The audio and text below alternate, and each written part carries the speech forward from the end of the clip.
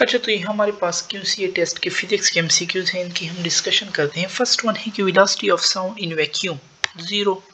Increase in velocity of sound in the air for 1 degree. 1 degree rise will increase 0.61 meter per second. But अगर centimetre में convert करो तो that is 61 centimetre पर second हमारे पास correct है। Okay, 125 है हमारे पास के In stationary wave, every particle perform SHM except nodal points. C option correct हो जाएगा. The absorption spectrum of a galaxy is measured on wavelength of one of the one identified has the calcium alpha line is found to be. अच्छा, observe जो है ना वो 478 है, ठीक है, millimetre. The same line the wavelength of 397 metre when my laboratory में जो है ना वो हमारे पास 397, यानी observe का जो wavelength है वो greater है laboratory से. But अब फ्रीक्वेंसी का पूछ रहे तो हमारे पास पता है कि वेव लेंथ और फ्रीक्वेंसी इनवर्स है, तो फिर जो लेबॉरेटरी की फ्रीक्वेंसी होगी ना वो हमारे पास ग्रेटर देन होगी ऑब्जर्व की, और ऑब्जर्व की फ्रीक्वेंसी क्या है, लेस देन है ना, इसकी ग्रेटर है तो मतलब उसका कम है, 1 greater than 2, sorry 2 greater than 1, तो इसका क्या मतलब है 1 लेस देन 2, सही। सो अगर इसके वेव लेंथ ज़्यादा है तो इसका फ्रीक्वेंसी जो होगी वो हमारे पास फिर लेस देन होगी, ठीक है। Radar operate on the principle of Doppler effect. 128 है हमारे पास कि when transverse wave is reflected and going from denser to rare में हमारे पास 0 डिग्री होता है, ठीक है। In SHM the energy of system is directly proportional to the square of amplitude, ठीक है, directly proportional to square of amplitude.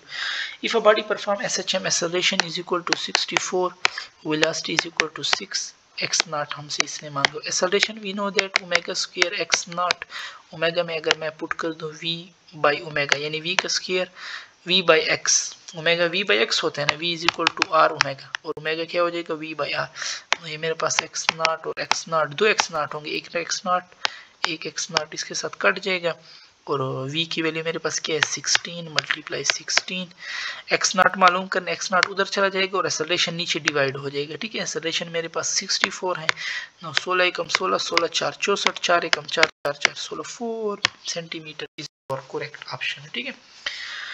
For SHM slope of acceleration, slope of acceleration on y axis to the x, no ये give us omega square हमारे पास देता है, a by x, ये देखो ना a by x अगर इधर नीचे आ जाए तो ये मेरे पास ओमेगा स्क्वायर देता है, B option. Which of the following is not a mechanical wave, that is light, it's electromagnetic. 133 है कि the ratio of the fundamental frequency of an open, open के लिए 1/2 और क्लोज के लिए 1/4, अब 4 ऊपर चला जाएगा यानी 4/2 हो जाएगा, ठीक है, 2 एकम 2 2 2 4 यानी 2:1 इज द करेक्ट। 134 में the distance cover by a wave during one period is called wavelength, it is the desire to increase the frequency, frequency को 4 गुना कर रहा है तो टेंशन क्या होगा, frequency is directly proportional to square root of tension, tension अगर 16 गुना होगा ना तो फिर आंसर मेरे पास क्या आता है 4, तो 16 टाइम हमारे पास 135 करेक्ट हो जाएगा, ठीक है। The fourth overtone, fourth overtone का मतलब फिफ्थ हार्मोनिक 5f1, 5 हमारे पास 120 दे रहा है, 5 पे डिवाइड हो जाएगा, मेरे पास f1 जो है ना वो 24 आ जाएगा। अब ये थर्ड ओवरटोन पूछ रहा है, थर्ड ओवरटोन का मतलब है फोर्थ हार्मोनिक, 4f1 के 24, इसको मल्टीप्लाई करो ऑलमोस्ट 100 तक आंसर आता है। मास 2 kg stretch spring bye 20, spring constant, मास क्या है 2g, मेरे पास 9.8 डिवाइडेड बाय 0.2, ठीक है, 20 सेंटीमीटर को 0.2 मीटर, 10 2 ने 20 और 0.2 का एकड़ 20, 200 200 डिवाइडेड बाय 2 100 देता है, या मैं 98 पुट करूँ तो 98 मेरे पास आएगा, ठीक है। स्प्रिंग कांस्टेंट की डिपेंड ऑन लेंथ इनवर्सली और स्टिफनेस के साथ डायरेक्ट है। 139 है कि spring constant of spring is की स्प्रिंग इज कटेड इनटू 2 हाफ, दो में काटा spring constant of each half, तो वो 2 के हो जाए क्योंकि इनवर्स है ना, अगर उसको हाफ कर दिए तो ये डबल हो जाएगा। Time period of mass system स्टीफ spring is half, so time period जो है ना के के साथ स्क्वायर रूट है, स्प्रिंग हाफ है तो के 2 टाइम हो जाएगा ना, ये 1/√1/2 वो तो नहीं है, सो नन ऑफ दीज हमारे पास इसमें करेक्ट हो जाएगा। For a body performing SHM ratio of magnitude of acceleration क्या है ओमेगा स्क्वायर एक्स, और वेलोसिटी क्या है omega x, x x cut गए, ओमेगा ओमेगा एक कट गए, सिर्फ एक ओमेगा बचता है, यानी सी ऑप्शन मेरे पास इसमें करेक्ट हो जाएगा, ठीक है।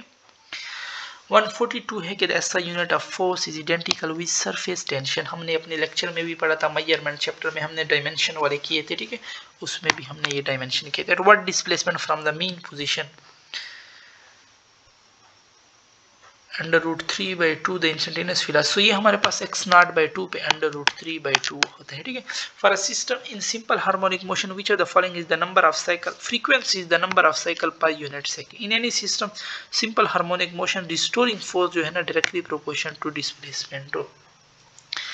Acceleration directly proportion to x, तो एक्सेलरेशन फोर्स के साथ भी डायरेक्ट है, ठीक है ना, force directly proportion to kx हमने पढ़ा हुआ है।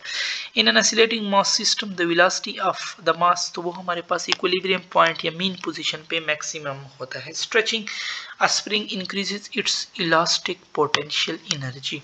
Which of the following is the characteristic of simple harmonic, the acceleration is constant, no acceleration तो बढ़ता है कम होता है, नो, 1 वाले ऑप्शन तो चले जाएंगे।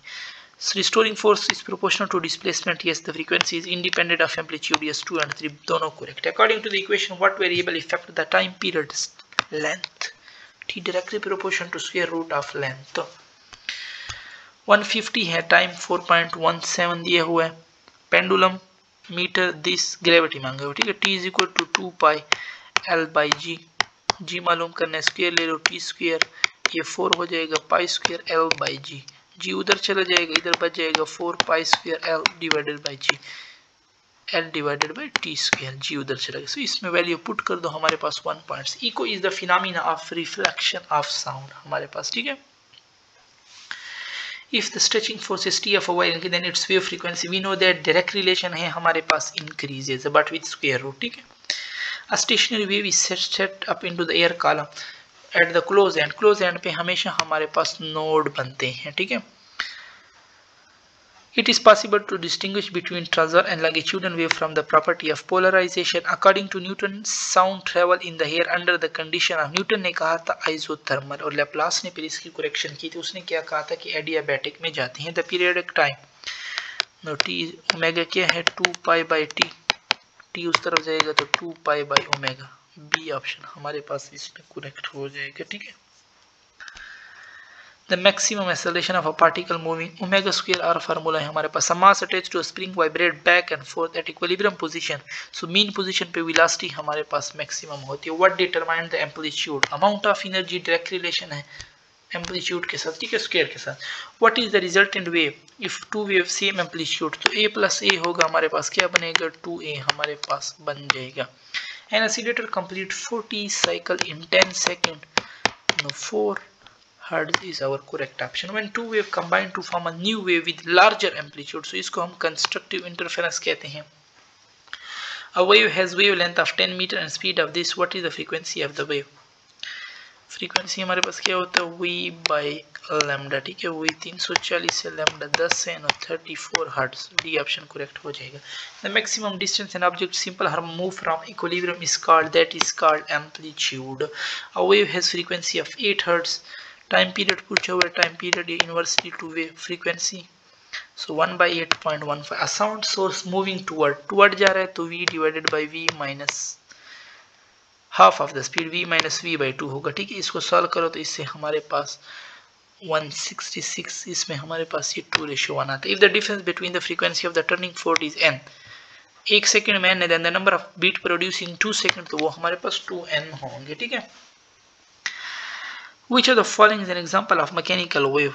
Water, rope, coils, all of these हमारे पास correct है। Two identical turning fork emit sound wave in the same direction will produce, so they will produce interference phenomena. A train while whistling moving with the speed thrice the speed away from, इसमें away कह रहा था, ऊपर में हमसे क्या कह रहा था, toward था तो माइनस हो रहा था, ठीक है। अब away है तो ये हमारे पास क्या होगा, v plus 3v, सो v/4 यानी 1/4 हमारे पास आएगा, बी ऑप्शन 170 में करेक्ट हो जाएगा, ठीक है।